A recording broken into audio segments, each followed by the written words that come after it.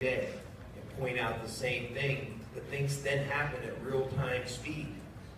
You know, if they don't have those instincts, it's really hard to give them that gift. I think John has that gift. He has a great feel for the game. He knows how to play. He plays the right way. Like, he's really a fun guy to play with on offense, because when he's on offense, he helps the ball move. He creates action with his movement. And then he also now has had a great deal of experience. So he's seen everything at least once.